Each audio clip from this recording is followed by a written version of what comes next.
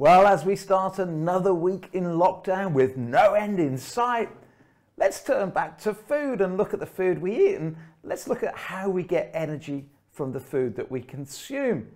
But if you're waiting for this big list of what you should eat and the big list of what you shouldn't eat, that's not what today's going to be all about. Today's going to be how the body gets its energy from its food and understanding a bit more of the science, the biology, because if you understand the background, then it makes all the rest of the jigsaw fit together quite nicely.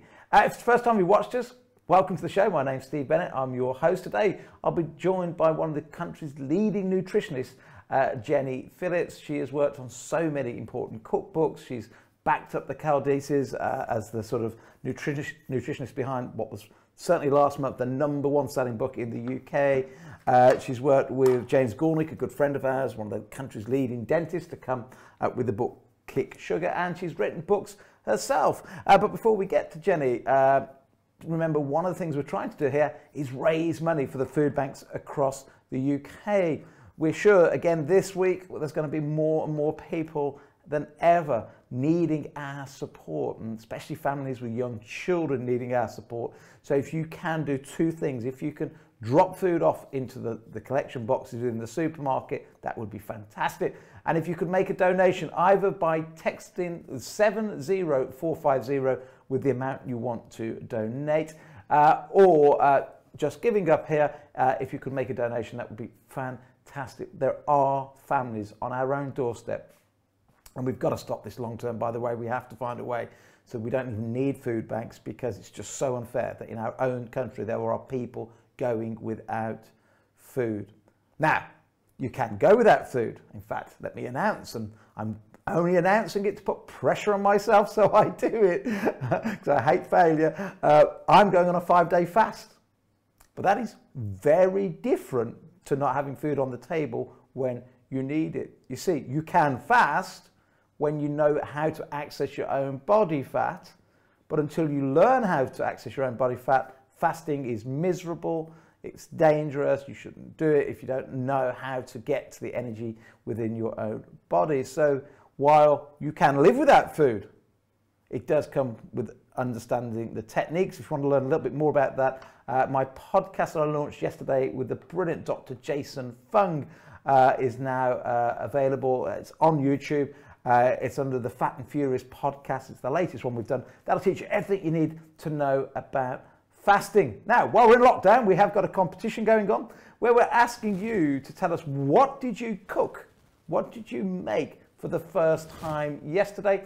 Send us your photos to Primal Living on Facebook, and at the end of lockdown, whenever that may be, we will pick a winner. We'll look at the best photograph or the best idea or the best recipe, and there'll be a prize of either £1,000 worth of free jewellery, or you may choose the alternative, you may not, which is to come and stay in a boutique hotel in Warwickshire with my family, myself, Nick and Poppy put the show together, and we'll put you up overnight, and then we'll have a big healthy meal together. So keep your inspiration coming in every day. There's been some great suggestions coming through over recent weeks. Also, every day we have a food fact, and this is for another competition with another prize. In fact, exactly the same prize, either £1,000 worth of free jewellery or a weekend stay in the boutique hotel. And with the food fact, all we're saying is write down as many as you can remember, and if you missed a few days, go back and look for that green little box that comes up on the screen. Find the food facts, just write down the titles, and again, I don't know how we're going to work this one out at the back end, but we'll find somebody that's got the most of them all listed down, and again, we'll be giving you the prize. Today's food fact, have we got today's, Jack? Yes, Jack's putting his thumb up, is the tomato, which, first of all, lots of people think is a vegetable, but it's not a vegetable, it's actually a fruit. And there are certain phytonutrients that we get in a tomato, so powerful, so good for our health, that regularly consuming, especially organic tomatoes, is really healthy for us. And what I love about tomatoes is that, you know, not so many people today have greenhouses, but we should get back to having our own greenhouses at home, teaching our kids that, You know, I'm so worried that there's going to be a whole generation that don't know you can grow things in your own back garden, that think fruit and food only comes from supermarket shelves.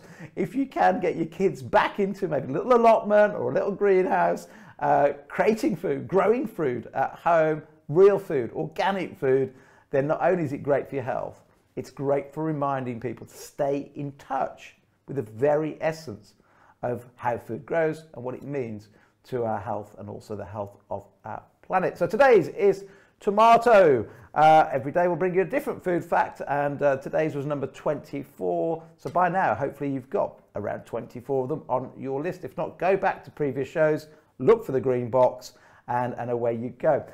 Also, if you can, why not subscribe? Because every week or twice a week, we're putting up new recipe ideas on our channel, and by subscribing you'll never miss out on the latest Primal recipes and the latest Primal ideas. And if you could share this site, this channel with your friends, that would also be greatly appreciated. And when you've heard Jenny in a bit, if you can give it the thumbs up, that will also be fantastic. Also, keep your comments coming in live, and also your comments post-show, and that's the way we can interact and answer all of your questions. Now, let's go straight to Jenny Phillips. How are you, Jenny? Hi, I'm good, thank you. Nice to see you again. How's the last week been in lockdown for yourself? Yeah, it's fantastic actually for us, but we're very, we've got a lot of people at home. So we've got my children and their other halves and baby. So it's, you know, from that point of view, it's great. I know it's not the same for everybody, but I think we've just all got to make the most of the situations we're in. So we're enjoying a bit of quieter time. Yeah, you just said there was a baby in the house. Quieter time? She was 2 last Sunday. Oh, and wow. I tell you what was amazing, Steve, because obviously no party, but everyone came out in the street and they played Happy Birthday and clapped, and she walked down the middle waving like the Queen. Oh, how lovely. Yes. How lovely. Right. Well, my mum and dad turn 80 next week. They're only 6 days apart. Been together since they were 14, been married 60 years.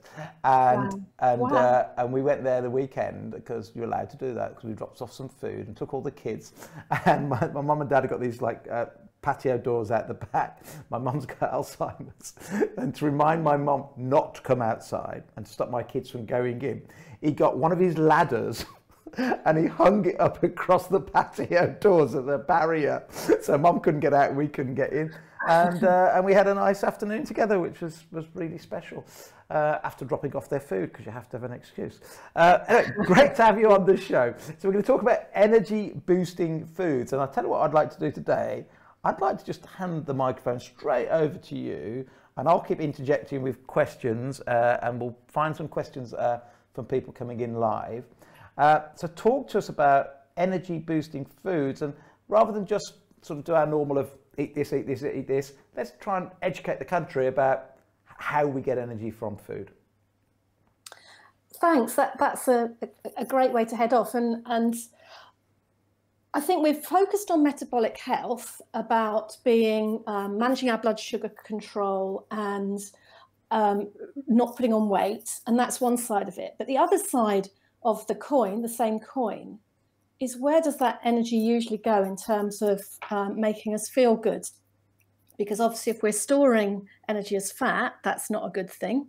But the other thing to consider is, how do we really optimize producing energy in our own cells? Because we don't have like a battery pack in our stomach, like a car has a battery under its bonnet. Every single little cell makes energy. Mm-hmm. And I've found in practice, because I work as a nutritionist, every time that I can talk in this way to people, people love talking about their bodies and how they work. It can really inspire people to making changes. So I agree with what you're saying, is that rather than just giving a list of, do X, Y, and Z, if you can actually get people on board with the science, as you say, people get a lot more interested. It's a lot more fun, and it makes a lot more sense. And it translates better as well. So yeah, just talking more about how we make energy, I think, is a really positive thing to do. Yeah, absolutely. And of course, as always, science tries to make it difficult by introducing words like the mitochondria, which is the batteries in many of our cells. And as soon as you know, for many people, you introduce a big word like that, you know, the defense goes up, I'm going to go and do something else. So yeah, let's break it down as plain English as we can. Yeah, so mitochondria are clearly very important. And so those are the little battery packs in every single cell. And loving our mitochondria is a really good thing to do. So I'm on board with you there. And we need fuel in order to make this energy. So whereas a car has petrol or diesel, and if you put the wrong one in the car, that's the problem, isn't it? Mm-hmm. Similarly, if we put the wrong fuel in our bodies, that can be an issue as well. And you've talked a lot on your program about carbohydrates and blood sugar, and I'll declare I'm very much an advocate of, well, real food tops, but within that, restricting carbohydrate intake depending on your metabolic flexibility. So we were just having a quick offline discussion that with some people, they have to be really quite controlled in their carbohydrates, whereas other people have got a little bit more latitude. But frankly, I don't think anybody should be eating the sort of 250 to 300 grams of carbs that is our current eat well or eat badly plate, whichever way you view it. So I certainly view it the latter. I only view it one way, and that is I want to get rid of it. I want to get rid of it. I want the government to say, no, if you're trying to lose weight, you shouldn't have the potatoes. If you're trying to lose weight, you shouldn't have the bread. If you're trying to lose weight, sorry, the cereals have gone, and porridge is out, and Weetabix is out, and bagels are out, and rice is out, spaghetti's out. And let's focus on, in fact, if you're trying to lose weight, even the banana shouldn't be there, and nor should the raisins if you're trying to lose weight. And then let's focus in on the things that are genuinely healthy. And that's why I have the Health Daddy campaign going to, in fact, tomorrow's going to be an interesting one because Tom Watson's on, and I'm going to quiz Tom tomorrow about, because obviously he spent many years in government, or certainly the Labour Party as the deputy leader. I'm going to be quizzing him. Why is nobody listening? You know, why are we still recommending to my dad who's diabetic all these things that caused the problem in the first place? But there you go. Sorry, I went off on a rant. Yeah, no, well, I've got the similar experience. My mum was pre-diabetic, and of course that exact picture was mailed through to her, and it creates dissonance, doesn't it? Where I'm saying, Mum, this is what we need to be doing, and then she's saying, but this, and I, like you, I literally went through with a pen. But the trouble is, there's a lot of faith in that system. And so, yeah, it's hard. I think it would be so much better if we had a consistent message. So I was talking about fuel and just touching on, well, we've got two fuels, actually, carbs and fat. And yes, we do need some carbohydrate, because I wouldn't ever recommend that anybody cut out all vegetables, and vegetables contain differing amounts of carbohydrate, but some people go a lot lower than others. So in our cookbook that we wrote, the Caldaces, and that Dr. Dave Dunwin and Jen Unwin were involved in, we talked about a carb scale, and that reflects the fact that for some people their carbs are better very low, and I think you and I perhaps are going towards that end. Then there's kind of a middle group. And then I would say for most people, up to about 130 grams, even if you're doing a lot of exercise, is absolutely plenty. That allows you to eat plenty of vegetables alongside all your other foods. And then you make good your calories with fat. So the lower you are on that carb scale, then the more you need to access the second fuel, which is fat. And you've got two sources of fat. You can eat it. Or you can burn it off your butt, which is what you're going to be doing for the next 5 days. Yeah, absolutely. Yeah, I just hope I flick over the switch, because I've been a bit naughty the last week or so. I try and do these, normally a 4-day fast at least 3 or 4 times a year, and normally no problem entering ketosis at all. But I have been very naughty in the last couple of weeks in lockdown, so it's going to be really interesting later on this afternoon when I sort of get 3/4 of the way through day 1. To see if I flick the switch into ketosis. I've got my little keto blood pricking machine to find out how I'm getting on, but hopefully all will go well. And I think actually by, you laughingly said at the beginning, you made a declaration, because that will help you to keep on track. And it does, because when we do, it's a challenge, isn't it? Yeah. And when we declare a challenge, then we're much more focused and much more likely to carry it through. So good for you. I confess I have never done a 5-day fast. I tend to have a restricted eating window, so typically I'm probably an 8-hour window. It's a bit like feeding time at the zoo, isn't it? Talking like that. And I have done 24-hour fasts that I really quite enjoy, just out of the habit, really. Yeah. And I think, again, it's horses for courses. But this whole idea of we can actually make energy from our body fat. But as you said in the beginning, you have to train yourself to be a fat burner, because most people are fat storers. So they're eating a predominantly carb-based diet, often very refined products, all the products that are so heavily promoted at us, not least through our health services. As we know from Jason Fung's work, that if you're chucking out lots of insulin to manage these refined carbohydrates and sugars, you're not able to access your body fat. It's an either or, because insulin stores fat in the body, and so it's not going to let you burn it. So you literally cut that second fat supply off, and then you're just what I call running on the kindling, because the refined carbohydrates are quick in, quick out, and therefore you're just eating constantly, aren't you? And very often we're sort of grazing through. Whereas when you have a higher fat meal, and Jen Unwin's been putting some lovely meals up. I don't know if you've seen in the last week, she's gone on to an OMAD, which is a 1 meal a day. And I mean, just beautiful, you know, a fatty pork dish with some double cream and mushrooms and some greens. And that sort of meal, when you are adjusted, when you can burn fat as a fuel, will easily last you the 24 hours. And because when you've burnt through that, then you just switch into the body fat, which of course is why most of us do it, is to maintain a good healthy weight whilst enjoying eating really lovely foods. So I can't bear low calorie foods. Yeah. Why would you eat them? You're absolutely right. I mean, you just mentioned Jason Fung. I actually went back because we recorded that podcast that was put up yesterday about 6 months ago, or 5 months ago. And so I went back and listened to the whole thing again yesterday. And there was one bit that stuck out for me. And what Jason Fung says is that the whole thing with calorie restricted diets, first of all, they're miserable. And who wants to, do maths their entire life? He says, but the thing is, let's say your average is, let's say you're a man and you burn, let's say you're a lady and you burn 2,500 calories a day. And then you calorie restrict yourself right down to say 1,500 a day. He said, well, your body is used to 2,500. So it will down-regulate your metabolism. It will down-rate your energy to match what's coming in. It's homeostasis. That's what the body has always done. And then if you go really calorie restricted, maybe go down to 1,000. He said, well, life's going to be absolutely miserable because your body wants 2,500. You're giving it 1,000. It will just down-regulate your energy, your metabolism and everything, and try in homeostasis to balance it out. He said, however, fasting doesn't work like that.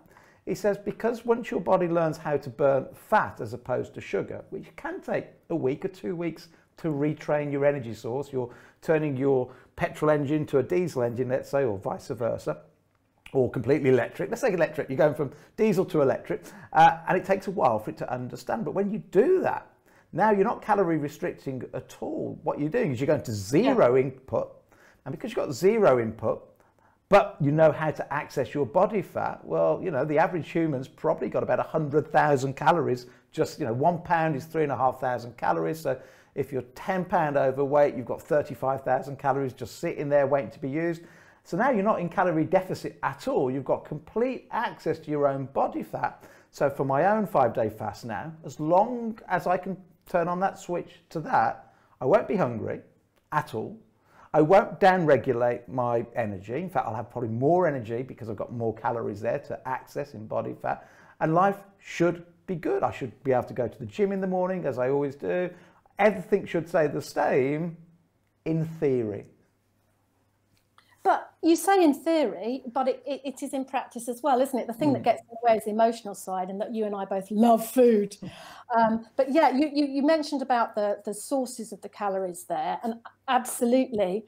And if we just put it into some sort of context, your body stores, in terms of glycogen, which is the storage of carbohydrates, you store 2,000 calories a day, mostly in the muscle. You've got about 400 calories in your liver, the rest in the muscle.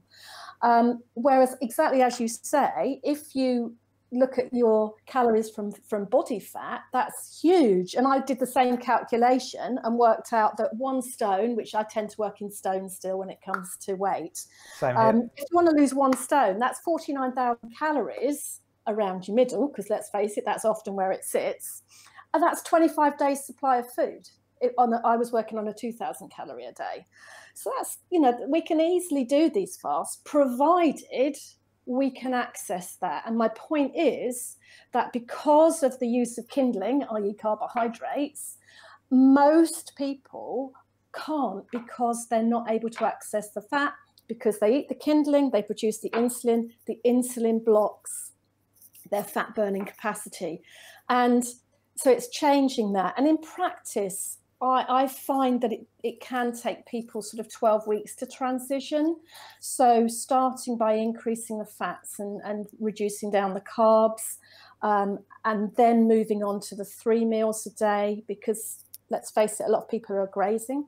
And then once you've got that metabolic flexibility, then you can start doing exactly what you're saying, which is play around with the frequency. And so if you want to cut calories, give me Jen Unwin's belly of pork any day over a whole vat of rice cakes. Yeah. So yeah, it's just looking at where you get those calories from. And the research in terms of not reducing your metabolic rate is absolutely borne out. So there was a very good study of some of the people in The Biggest Loser, and that showed that actually, yes, the metabolic rate was affected. And then what you get is a rebound, because as you said, you were a 2,500 intake, then you drop it down. The trouble is you can't live on 1,000 calories long term. And so then when you start to eat normally again, you just pile it back on again. Yeah. The difference with restricting calorie intake as opposed to calorie expenditure via fasting is you don't suffer with that problem. It's just fantastic, isn't it? I like we said there, you know, don't, first of all, stop grazing. I always say, and I got told off for this recently, grazing's for cows. So you want to look like a cow, carry on grazing. And I really got told off for that one. But you know, eating a little bit often is the #1 thing you must not do. I know our grandparents taught us, I think it came out after the Second World War when we couldn't get substantial meals, so eat a little bit often. Then the snack industry went, hey, this is a good marketing slogan, eat a little bit often. But your body never goes into repair mode. And I try and teach people that it's as black and white as you're either metabolizing food or your body's repairing. And especially this blinking virus around at the moment, if we're just grazing all day, if that virus comes knocking on the door, you're not in repair mode at any time. You've got to get into repair mode. That's why, you know, you're absolutely right. Cut snacking out, go to 3 meals a day. Then try and go 2 meals a day. And then if you become a fat burner, do your OMAD, your 1 meal a day type thing, but high fat. And then when you're in that high fat bit, your body doesn't care then whether it's fat coming in or fat it burns from its own fat stores. Exactly. Whereas, you're not shutting your body down. Yeah. You're just choosing to use the body fat, which isn't that the essence of weight loss, which is what so many people are striving for. So low calorie foods to achieve weight loss, yeah, it can work, but it's miserable. Yeah. And it's not sustainable. That's the key thing. It's not sustainable. And then you get in this yo-yo, whereas as so many of us in the kind of the primal arena have shown, that it's really sustainable to eat like this. Yes. So to kind of recap, we've got our mitochondria in every cell that make this energy, but they've got 2 fuels, and carbs and fat, and you can play a game as to where you sit on that. So it depends on your own metabolic flexibility. It depends on your exercise levels. So I do a lot of long distance cycling. So a lot of the people that I hang out with, they do have a higher carb intake. And I would argue actually sometimes they ought to have a higher fat intake and balance it out a bit the other way. But they burn it off by virtue of the activity. So it does depend on what you're doing. But even so, you need these fatty foods because they're a more sustainable form of energy. Whereas I talked about carbs as being the kindling, I think about fat as being the logs, because you throw one on the fire and it burns for ages, doesn't it? That's exactly what fat does. So that's, I think, a really helpful distinction in our 2 fuels. And the other point we made is that within fat, you've got 2 sources. You can eat it, or you can burn it off your butt. And that then, this whole language about being a fat burner rather than a fat storer really helps people to get on board with this way of eating. Yeah. So in terms of kind of the fuel, that kind of summarizes, I think. But there's more to making energy than just having the fuel, because we also need the vitamins and the minerals to be able to drive our metabolism and release the energy from the food that we eat. So the energy is actually within the molecules of food that we eat. And when we break down that food, adding in oxygen into the equation, that's when we release the energy. So certainly the types of vitamins we need are B vitamins. So several different types of B vitamins, and they're widely available. Meat and fish. Liver is just such a superfood. Mushrooms are a really good source of B vitamins. Mm-hmm. And asparagus, which of course is now just come into season, so treat yourself. Asparagus has got great B vitamins, but it's also really good for the gut as well. So make sure that's on your plate in the next few weeks, because this is where it's at its peak and in season. And also, let me just go back to the reason I put my thumbs up for the liver, because one of the concerns a lot of people have when they go Primal, they say it's bloody expensive. And I go, well, actually, I can prove to you long term it's not expensive. In fact, long term it's probably a lot cheaper. And I put my fingers up to liver because you go back 50, 60 years ago, we'd have liver with everything from our grandparents. You'd have liver on toast, you'd have liver in a pie, and people have forgot how to cook it. So because people forgot how to cook it, that means there's less demand. Well, the chickens still have livers. So livers are now one of the cheapest meat sources you can get in a supermarket. Yeah. And as long as you can find ways to cook it and use it, it's so cheap, and yet it is so nutritionally dense. It's amazing. In fact, if you go to our website, primalliving.com, we've put every single recipe out of our book now free of charge on there. And there's a liver pate that my brother taught me that is just gorgeous. It's better than any liver pate you'd ever buy. And yet it's so healthy. So healthy and so cheap. And I mentioned to you earlier, we've now got a real food dog because he had a lot of health problems. He used to bleed from his kidneys. And he managed for 2 years, and then he got extremely ill, and he basically fasted by virtue of the fact he couldn't eat. He ended up in doggy hospital for a whole week. He's recovered brilliantly, but because he was so ill, they put him on chicken. And do you know what? The whole illness was probably 2 or 3 weeks, and he stopped bleeding. Wow. So, and he'd bled for 2.5 years. So I've kept him on a meat diet. And so don't forget the other offals as well. So he has liver, but also hearts. When I went and asked for hearts in my farm shop, they were like, "Oh, thank goodness," because we've got all these animals and no one's eating this stuff. So we also challenge ourselves on other bits of offal as well, which what's quite interesting is if I cook up some hearts, say for the dog, then we always give the 2-year-old some, and she gobbles it up. She absolutely loves it. Myself and my daughter, because we've got more the emotional kind of hang up, that we find it a little more difficult. So we have to train ourselves. But actually the quality of the meat is beautiful. How do you prepare hearts for a 2-year-old? How do you prepare hearts anyway? Well, I do it for the dog, and then we all have a bit off it because it's proper meat. I'm a big fan of the Instant Pot. Do you know those? So they're a digital pressure cooker. Yeah. So I do them in that. Oh, great. But the meat is very, very tender. And if you didn't know what it was, you would just woof it down. Yeah. So we're training ourselves. The dog loves it. The baby loves it. And our farm shop is so happy with us. Isn't it interesting? Because the book's called Fat and Furious because I was obese for 20 years, always on a diet. I mean, I was like yourself, loved my cycling. I was a proper mammal. And those don't know what a mammal is, today's not the time. Middle-aged man in lycra. That I was one of those. And I was obese the whole time, but always on a diet, always exercising. And the reason I'm furious is this, and this is why it's kind of relevant, is that every Easter, there was me. Yes, thank you. My son. They love to show you looking handsome. My son loves to show me in my big fat days. But here's the thing: while I was there, we'd have pate for Christmas, pate for Easter that my brother would make, and I was like, I'm going to gorge on it. And at the time, though, I thought it was really unhealthy because it had lots of butter in, and it's like makes me mad now because I used to have it as a guilty pleasure, and now I know it's actually really healthy.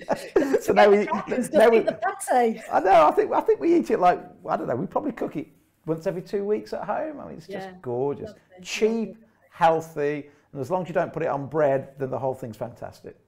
On that note, because I know you've got our cookbook there, the Scandi crackers, have you made those? I have. So when we had the fabulous. Caldesis on the other week, they were talking about their crackers, and I'd never tried them before. And I said to Katie, I hope you don't mind. I've done the 1-minute recipe on our YouTube channel now because it's so easy to make. Easy. And when I went around to see Mum and Dad the other day, I bought all the things that are on his wish list, including his bottle of whiskey, bless him. But I also bought for him chia seeds, and I also bought poppy seeds and all the seeds you need. And he said, what are those for? Oh, and I also put 2 pieces of parchment paper in. And through the window for Mum and Dad, I explained how they make their own biscuits, because you've got to have your pate on something healthy.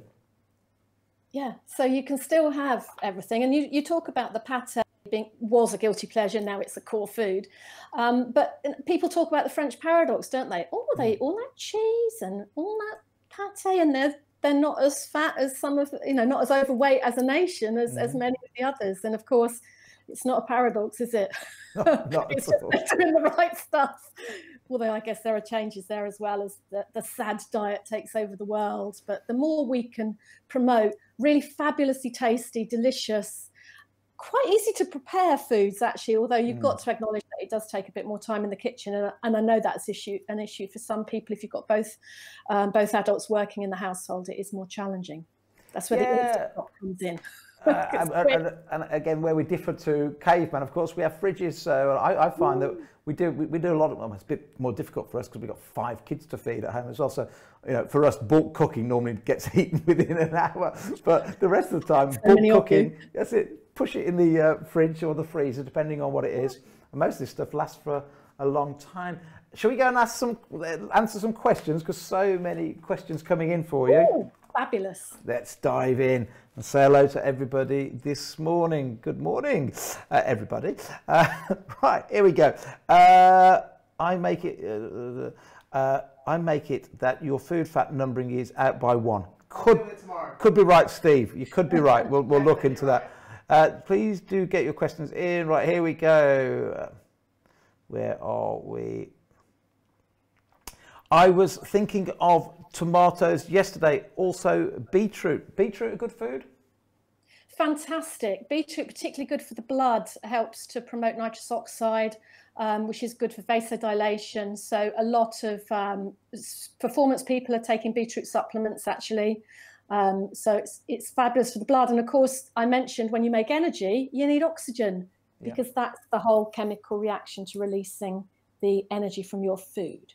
So good blood supply is important. Yeah, beetroot, nitrous oxide, according to Malcolm Kendrick, who wrote the book, The Great Cholesterol Con, a doctor specialising in the heart, anything you can do to get nitric oxide into your endothelium, which is the lining of the arteries, is good for releasing the tension, isn't it? So beetroot good in that sense, so definitely.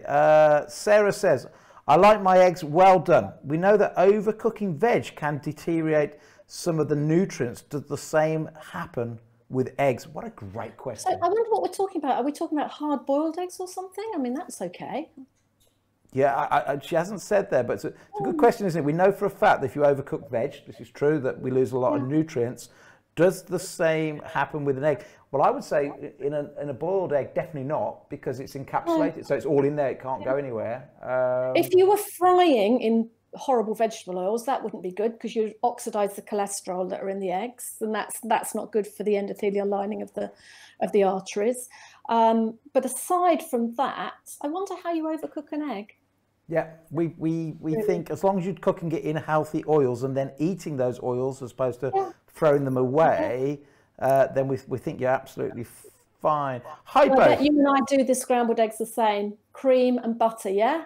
Yeah, although we don't have lots of scrambled eggs because we love putting them in the little muffin tray and make little egg muffins. Ooh, nice. You ever tried that? No, I've done them in the tomato sauce, which is quite similar. Nice. So we fry up some bacon.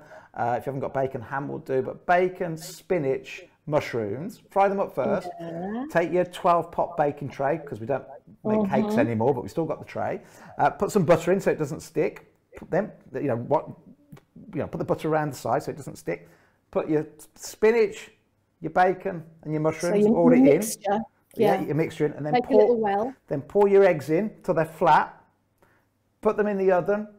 Wait till they rise just like cakes would, and there you've got egg muffins. And if you want to, just to the last minute, put a little bit of cheese on the top. Put it then under the grill.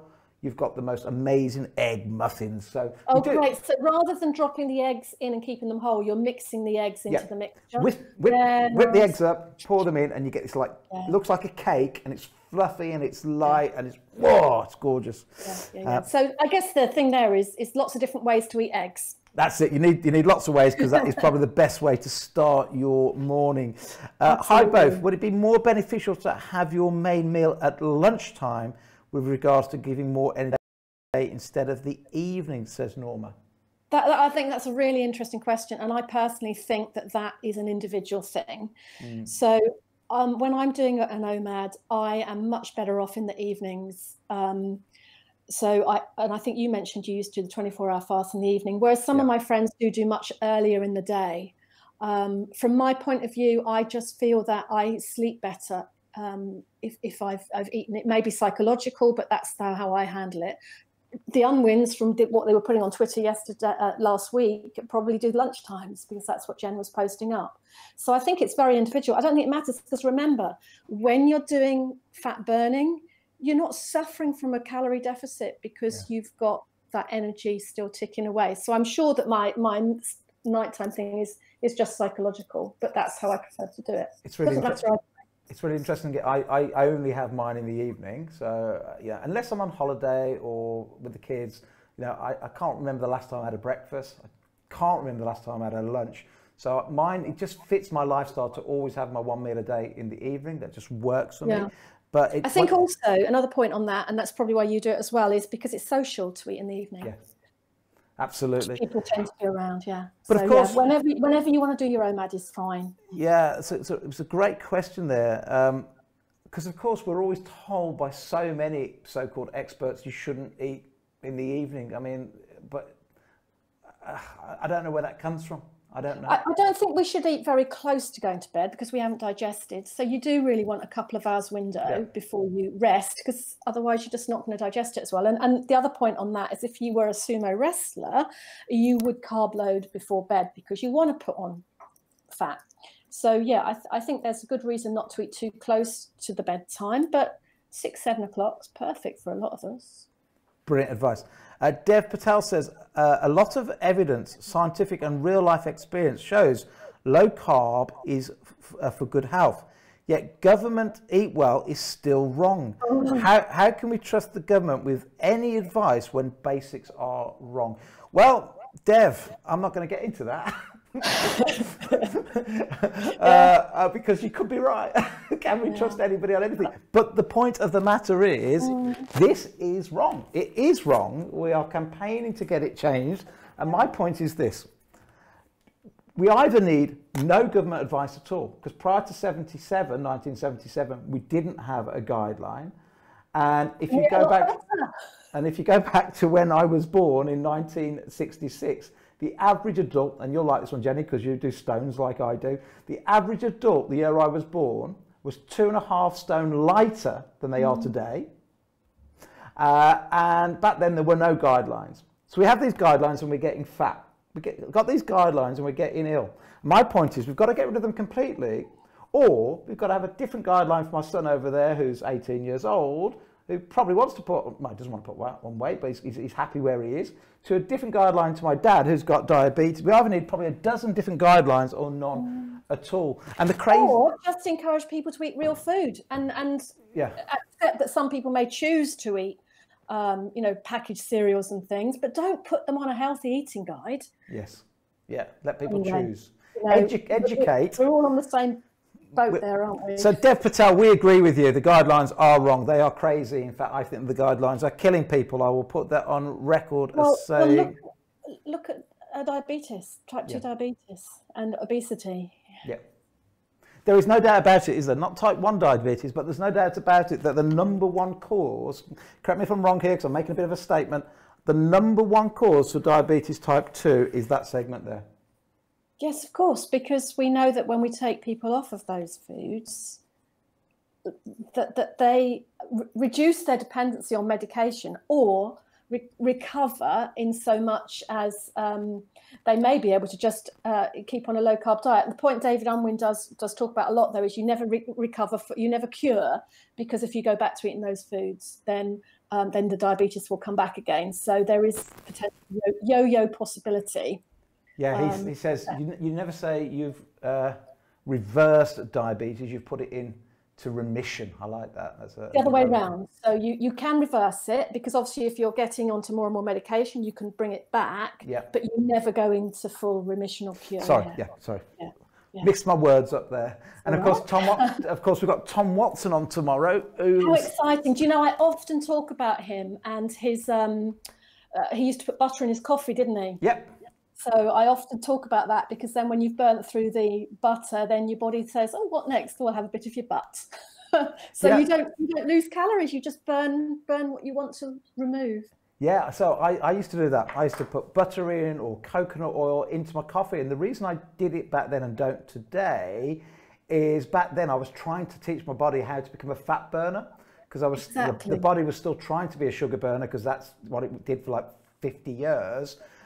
So one of my transition things to get it into burning fat every morning was to put the butter in the coffee. And I don't have to do that anymore. I occasionally do if I want an energy boost in the morning, but I don't have to do that anymore, because the body kind of knows how to do it. Exactly. It literally is a switch, isn't it? Absolutely.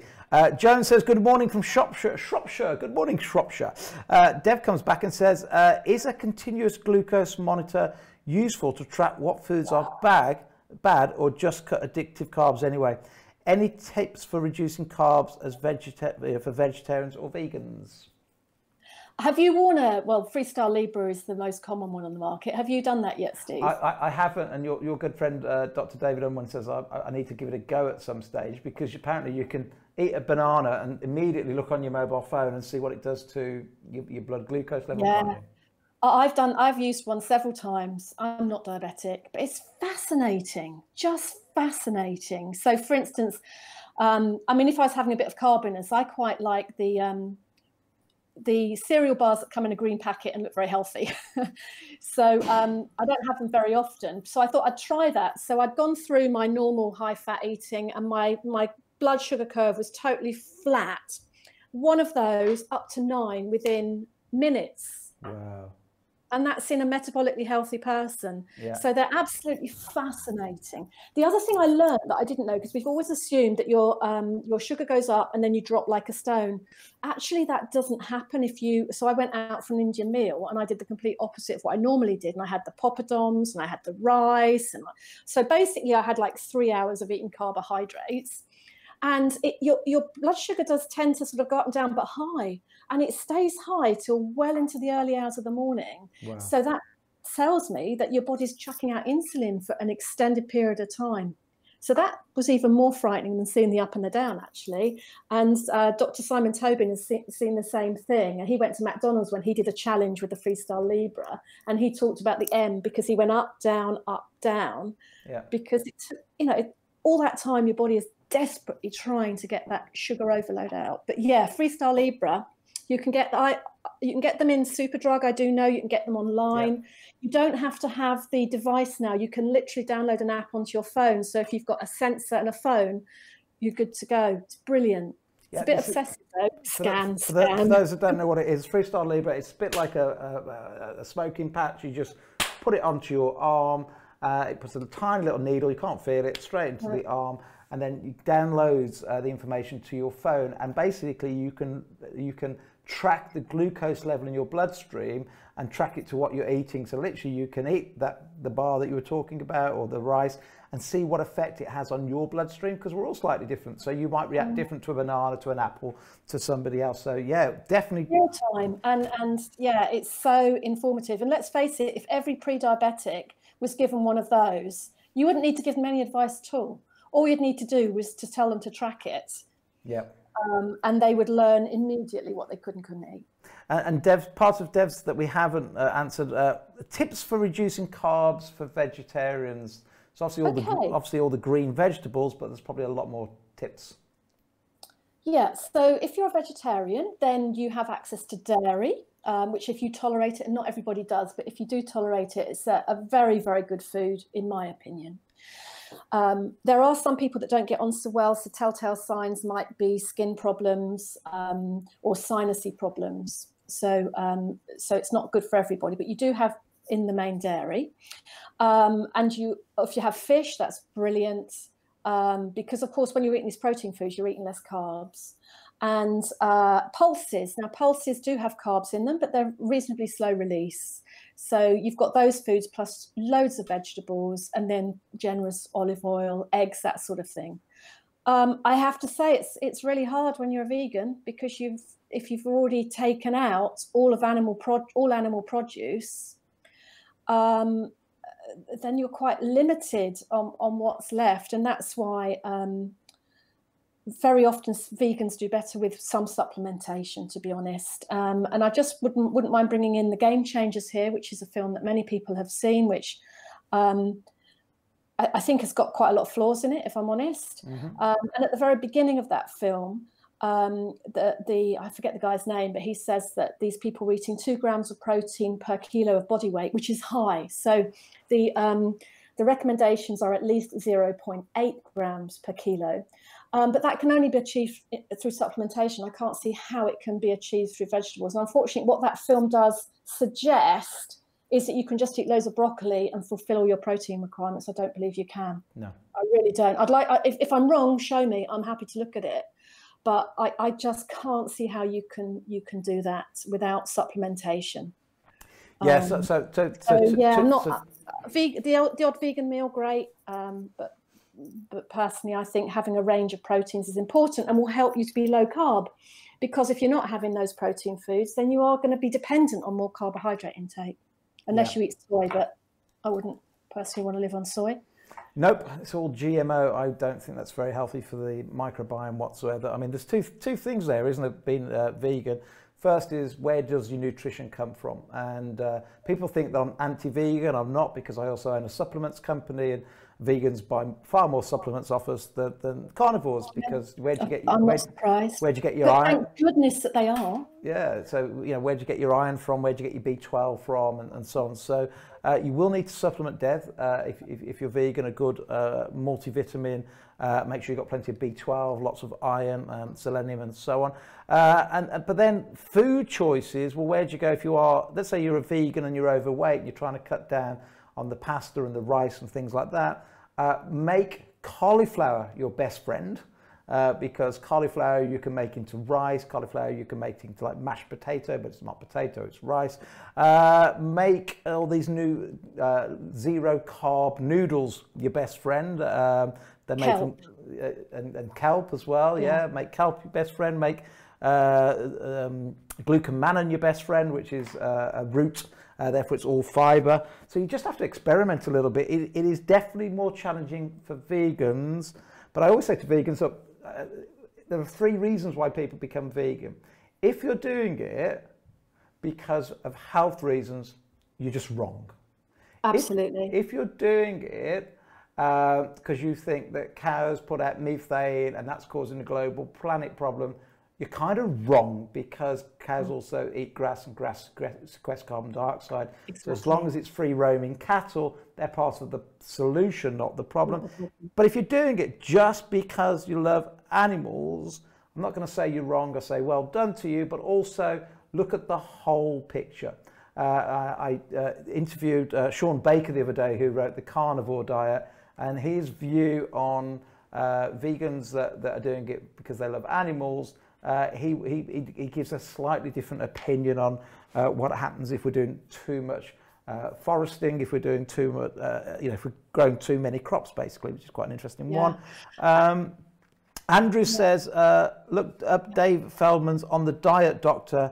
He's talking about this. Oh, that's good. Does our weight directly correlate to our energy levels? That's a great question from Samuel. Yeah. Well, in my experience, I see a lot of people as a nutritionist inversely, because if you are gaining weight, you are storing your calories as fat. They're not getting into the mitochondria and producing energy. So the typical presentation of an overweight person, especially if someone is also diabetic, is extremely low energy levels. But what we know is that when you then transition into fat burning rather than fat storing foods, that the energy comes back because you're then fueling your body appropriately. So it's inversely associated in my experience. And inversely also because most people overweight, like I was for 30 odd years, you're constantly on a diet. So because you're constantly on a diet, you're trying to calorie restrict. So therefore you've got less energy because your body's got to have less energy because you've got less coming in. And here's the thing that few people don't realize. The more overweight we are, people think, well, your base metabolic rate must be lower. No, it's higher. If anything, as we put on more weight, we actually got a higher metabolic rate because we've got more cells in the body that need fuel. And therefore, because it needs fuel and we're trying to calorie restrict, the energy goes through the floor. You're just absolutely shattered, you're lethargic, you're tired. So actually, you're right, it's completely inverse, isn't it? Yeah, but also you're carrying around, you know, a sack of potatoes, which would be tiring if you had them in a rucksack, wouldn't it? Yeah, absolutely. In fact, my little 4-year-old, we go out for a walk these days near where I live quite a lot, and I always invariably end up carrying him. And he's 4 years old. I've never weighed him because I don't think it's appropriate to weigh kids because it sends out the wrong signalling. But I've never weighed him, but he can't be more than 3 stone. And I put him on my shoulders and I get back and I'm absolutely knackered. And yet my wife said to me the other day, but you've lost more than 3 stone and you never moaned about it when we were going for walks when you were obese. And I went, it's a really good point, you know. It's interesting. So tiring. We love our mushrooms and asparagus. That's a great one. Andrew said, I tried the flax biscuits, but found that it was too wet in the mix. Is the water level correct? So 2 things there. Obviously, try a little bit less water. Is this the Scandi crackers? Yes. Yeah. Let me just grab my copy. So we'll just Jenny's going to find out what the right water level is.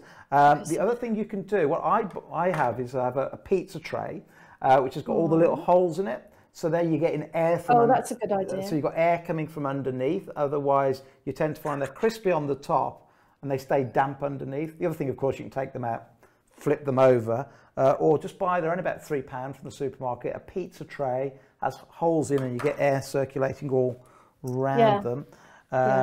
While you're finding... So I've written here, because I don't like working tablespoons. The recipe says 5 to 6 tablespoons of water, but I've put down 80 mil, so that's what I put in. It's important to just use the egg white, not the egg yolk as well, because if you use the whole egg, it does make it more soggy. So ideas for the leftover egg yolk is you can stick it in an omelette, or I give it to the dog. And just use the white. And certainly with 80 mil of water, I found mine really quite crispy. I love your idea of using a pizza tray as well, because let's face it, you're not going to be using it for a traditional pizza. So either a low carb pizza or crackers sounds fab. Yeah, we love pizzas in our house, so we've had to do different pizza bases. The Caldisis do one where they use zucchini. We do one with a little bit of cauliflower in. There's lots of alternative pizza bases. I have to give Katie a big plug here, though. She is so creative when it comes to recipes. So absolutely love this book. And the second one launched just as we went into lockdown. So it was featured in the Daily Mail for a whole week, and then we were all locked down. And do you know, actually, what day is it? I think it's on Wednesday. We've planned a big dinner, which obviously is not going to happen now, to celebrate the launch of the second book. So when we're out of lockdown, Steve, we'll have to get another event on. We will. We'll do something with the PHC, I think. We'll have a big slap-up dinner with the Public Health Collaboration.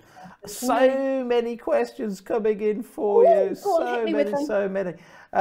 Gemma Irvine, my question is, does coffee slow the absorption of vitamins? Oh, I can't wait to hear the answer to this one. If we are taking a vitamin supplement, when is the best time of day to take it? And should coffee, alcohol be avoided during that meal? Okay.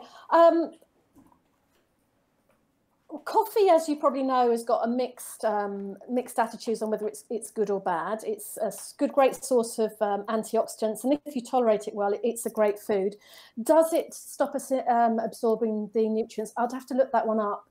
When to take a supplement, it depends what it is, but I tend to recommend certainly a multi-fasting in the morning with breakfast.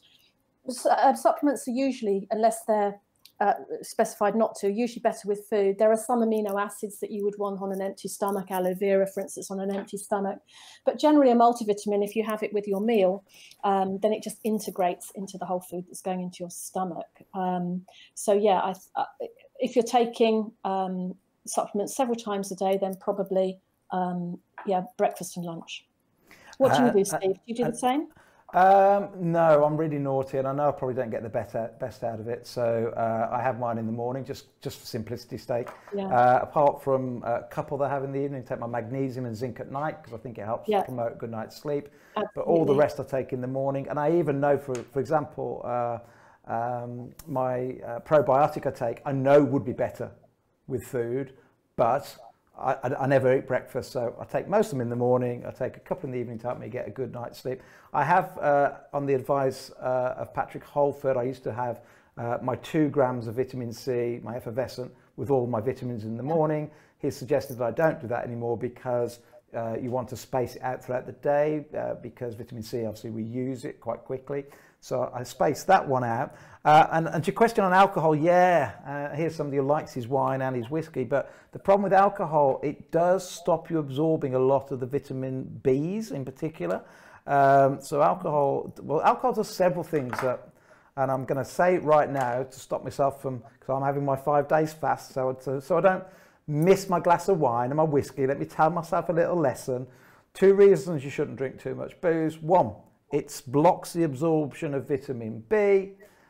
2, if you are burning your own body fat, it relies on a hormone called glucagon that goes and gets the fat out of your body, stores and turns it back into energy.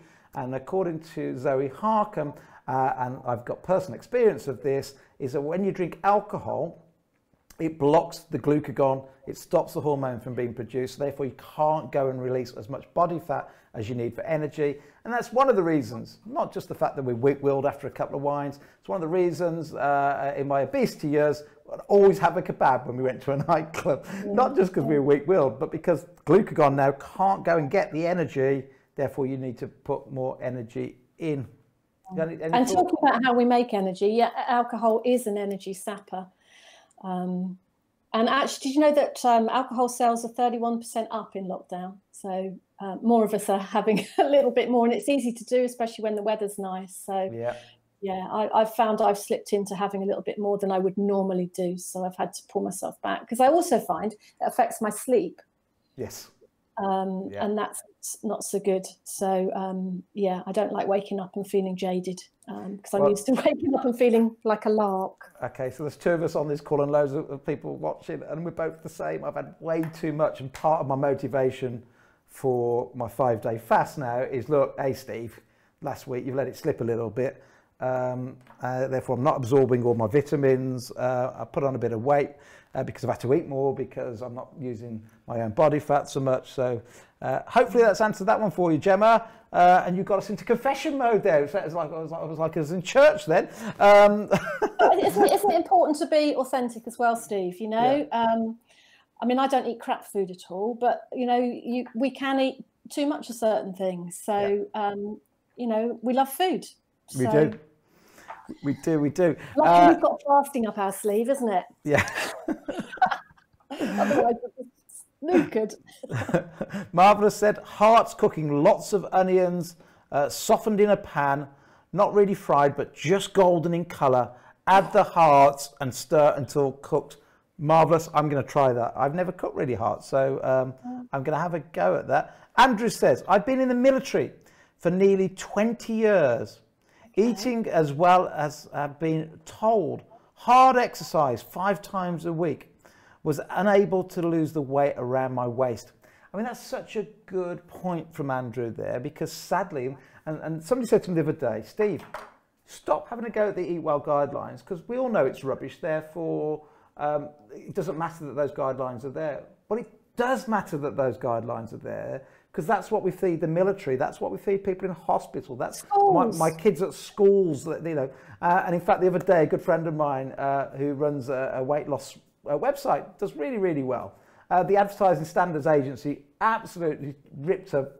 Anyway, tore him apart. They said, because you're going against the guidelines. And he's going, but I'm helping people lose weight. They go, but you're going against the good guidelines. If you carry on this, we're going to shut you down.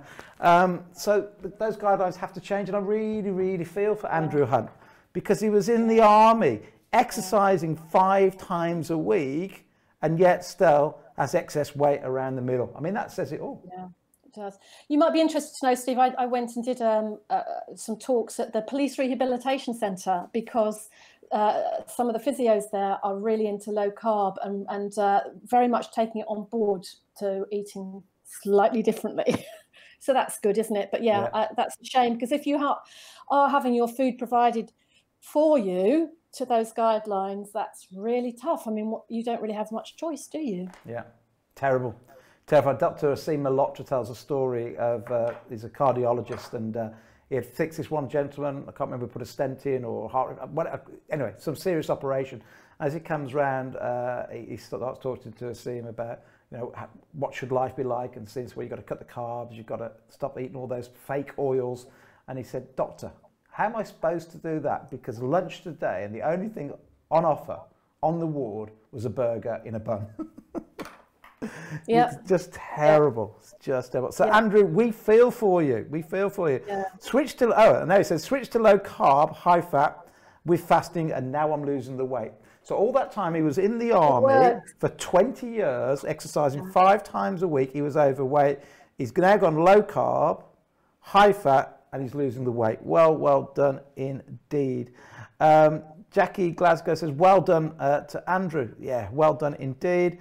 And Andrew comes back and says, thanks, Jackie. Hannah Anderson has just talked about the right amount of water to put into your biscuits. Is pork red meat? Is pork red meat, please? Would you recommend pork if somebody has had cancer? So, is pork a red meat is the first question. Yeah, I'm pro-meat, but you've got to buy it from the right places. So there is some quite horrendous pork farming. Personally, I go to a wonderful farm, actually around the corner from Chequers, so maybe Boris shops there as well. And they've got all the animals there, very, very ethically oriented, and very much into supporting the soil. And so, yeah, I wouldn't have any problems with that. So it does depend on, you know, your own attitude, but I think that meat is a terrific source of protein, and so generally I would be very supportive of it. I mean, he doesn't mention what type of cancer.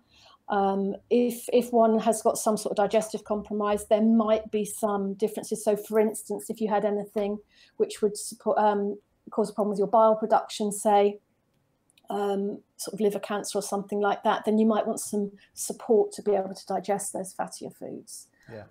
But I'm really pro-meat, but alongside huge amounts of vegetables. So I would argue that is an alkaline diet, because you've got all the alkaline minerals such as magnesium in the vegetables. The problem is if you have fast food and you have burger and chips, that's a very acidic diet. Yeah. So real foods for me. Yeah, and just so Marvelous knows why we don't talk a bit more about post-illness, is it's illegal for us to really go into any detail about post-illness. And post-illness diet does take on a slightly different meaning to how you cope with something once you've had it compared to prevention. What you hear Jenny and myself mainly talking about, and much more freer to talk about, is prevention and diet around prevention. Vonnie Walton says, help! I've lost my low carb bread recipe. Can you pop it on the website? We will. We'll get that done for you. Hi, Vonnie. Daniela says, shifting visceral fat around organs, very difficult, even if I do have a lot of it there. Is fasting the... Say again? Even if I do not. Even if I do not have a lot of it there. Is fasting the only solution? Okay, why do you get visceral fat around your organs? It's because you've got high insulin levels and you're fat storing. so that the insulin takes the extra carbs to the liver and stores them around your midriff. So cutting the carbs, cutting the insulin levels, and fasting then can help with that as well. But it depends on what your weight's like to start with. But getting a better quality of diet would be better, and maybe some higher fat foods. Yeah. And just so I'm very clear to everyone that's listening and watching right now, talk about fasting. Do not try and fast, because you will fail until you teach your body how to burn fats. Yeah. Because we don't want you to fail. Because if you fail once, you might never try go back. And it is such a marvelous and wonderful thing to do for your health. Puts you in something called autophagy, which is the body's own repair system. It is so wonderful that I don't want you to fail. So first thing first, follow Jenny's tips, which is cut the snacking out. Just go 3 meals a day, then 2 meals a day, then 1 meal a day. And then you're starting to become a fat burner, then give it a go. But don't give it a go, otherwise you'll just be hangry the whole time, and it just won't work for you. And isn't safe either if yeah. No, if you're not able to burn fat. So yeah, Yes, you'll know when you can burn fat, because you'll be able to miss a meal and not be hungry. So yeah, and don't think fasting's anything about just ignoring hunger. It's not, because actually when you do it right, you're never hungry. Daniel said, just answer that one. Jackie Glasgow says, I went low carb and couldn't exercise as I had bad arthritis, diabetes, etc. And within a short while, I'd lost 32 pounds and no longer diabetic. I wonder how her arthritis was as well, whether that was relieved too. So well done, fantastic. Yeah, well, that's absolutely fantastic. Another person that's sort of got it under control. That's brilliant. I've been doing low carb for 7 weeks, but don't measure, says Heather. Absolutely, you don't have to measure. I mean, you know, jumping on a scales works for some people. Jumping on a scales doesn't work for other people. You know, some people get motivated by seeing the weight come off. Great. If you're, you know, in business, I always say you can't manage what you can't measure. So my brain is about measuring. But as I mentioned earlier on, I don't like my kids going on the scales, because it isn't just about body weight. And also the scales can lie a little bit, because certainly when you go low carb, the first few days your weight drops off. That's mainly because you're not retaining so much water. So don't worry about not measuring. Don't worry. Not that Go by important. how you feel. Yeah, absolutely. If you're making energy, you'll feel great. Crikey, we've got so many. Great information about alcohol and hunger, says Andrew. You are welcome. Hema says, hi Steve, love the show. I'm pre-diabetic and I've changed my diet after watching your shows. 1 low GI breakfast. I've started having is steaming plantain and a boiled eggs. What's plantain? It's a root vegetable, I think. Ah, okay. Well done. Hema, Yeah. well done. Eggs are great for breakfast. Yeah, absolutely. Hema says, I also do intermittent fasting. Well done indeed. Thank you, and will burn fat as recommended before fasting. That's great. That's Daniela. And Hema says, my blood sugar is back to 5.9 currently. That's good, eh? Yeah. Well done.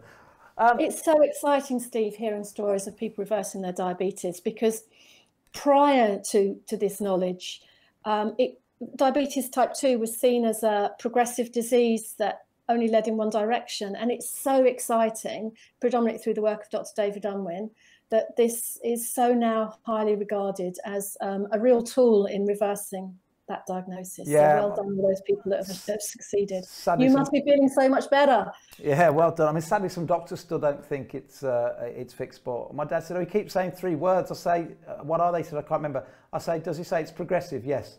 I say, does he say it's chronic? He went, yeah. And I said, was he one degenerative? He went, I think so.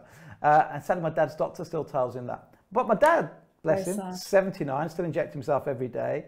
He's made that lifestyle choice now. He loves what he eats. He said, I'm too old to change. I know it probably is progressive for me, but I'm making that decision in the knowledge now that you know, that's what it's done. But for most people, I've been saying for about the last 6 months, around 70,000 people have been able to come off their medication. But David Unwin was on the other week, and he said now, with the help of obviously his schemes and also diabetes.co.uk, over 100,000 people have reversed their diabetes and got it under control. It's amazing. It's amazing. Yeah. And thank the Lord, because otherwise, because it's not just the blood sugar, it's the lack of energy, it's the putting on the weight, it's being at higher risk of other complications. It's not a happy place to be. Absolutely. And we know how, reinvigorated people feel when they reverse that trend. So, yeah, it's great to hear success stories. It really is. I love following Jason Fung's Facebook page, because the transformations are miraculous. And what I love is that people look 20 years younger. Yeah. How cool is that? It's brilliant, isn't it? This is great. Hey, we're all doing, what's that film? Jason Button or something? We're all doing a Jason Button or Jensen Button. I know Jensen Button's a racing driver. Anyway, you know what I'm talking about. Benjamin Button. Benjamin Button. Not even Jason at all. Got Jason Fung on the brain. Jenny, thank you for everything today. It's been amazing. Tell your dog well done for not barking, and your little, is it a granddaughter or grandson you got at home? Granddaughter, yeah, a little one. Granddaughter's kept quiet, and mine have all done the same. So God bless you all. Thanks for your advice. I don't know where the last hour and a quarter went, but it's just gone so quickly. Thank you very much for coming on, Jenny. It's a pleasure. Take care. We're just going to do a quick promotion for your website right now, and then we're going to let everybody get off. Jenny, thank you very much indeed. Wow, wasn't that fascinating? I hope you really enjoyed today's program with Jenny. We're just going to bring up Jenny's website if we can. Just coming up right now. You can find out more about Jenny and her book that she wrote, which is all related to cancer and nutrition and so on and so forth. And there you go. Eat to Outsmart Cancer. Available for download, available for Kindle, available obviously in the traditional book format. Yeah, what a fascinating show. Thank you everybody for your questions. If you hit subscribe right now, then that will help you not miss out any of those recipes that we put up on a sort of a bi-daily basis. And also, if you've enjoyed the show, if you could go make a little donation to Just Giving, that would be greatly, greatly appreciated. And also, if you could hit the share button. Sorry I keep asking for all these different things, but we need to let as many people know. Just imagine if you've got a friend or a loved one that maybe is a bit overweight or pre-diabetic, just imagine if you could direct them to this program and get the advice from people like Jenny, and celebrate with some of the people that are giving comments here, celebrate the successes people are having from moving to real food. Letting people know about this channel hopefully can help the country regain control of our own health. Till tomorrow, God bless, and we'll see you again at 10 a.m. tomorrow morning.